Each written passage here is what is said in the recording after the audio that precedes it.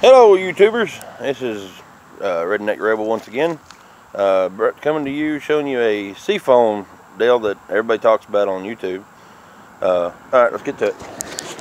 There's a bottle. I bought it from O'Reilly Auto Parts. You see the name, it's same as always, nothing no different.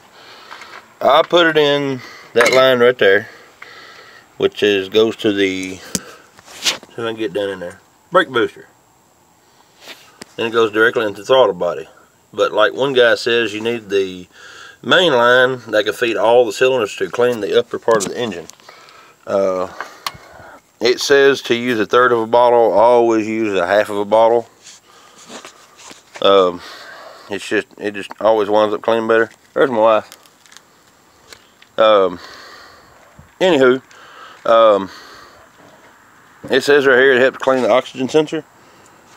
I hope it does, because my light keeps coming on for some odd reason. I don't know why. I ain't worried about it though. But anyway, put about a half a bottle in there through the brake booster vacuum line, which goes directly into the upper plenum, which feeds all 6 cylinders. And I always let it sit for about 15-20 minutes. That way it cleans it out better. When I get ready to change my spark plugs, I'll show you how well it cleans the internal combustion compartment. That way you can see how clean the spark plugs are. But anyway, I'm gonna hand it over to my partner in crime here, and I'm gonna let her go back there to the exhaust pipe. It's done been in there for about 20 minutes now. Let it set up. That's what they do, what they call a hot soak. Get your engine up to operating temperature and let it set. Put it down there by the exhaust pipe. Don't put it directly in front of it.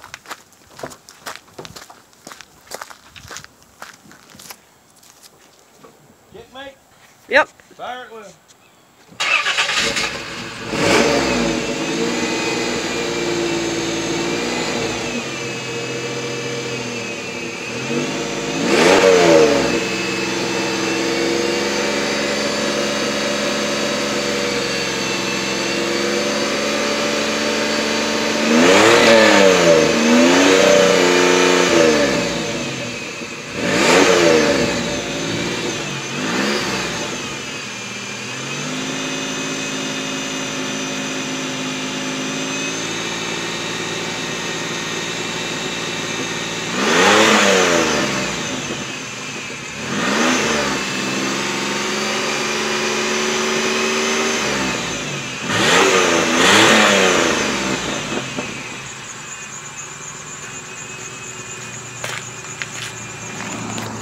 Alright YouTubers, I've done this a 3 times. I see a little bit of crap on the ground. Not a whole lot, but you can smell it working, because it stinks to high heaven. My Lord. Anyway YouTube, if you like it, comment it. If you don't like it, give it thumbs down and thumbs up. If you like my show, subscribe. Thank you.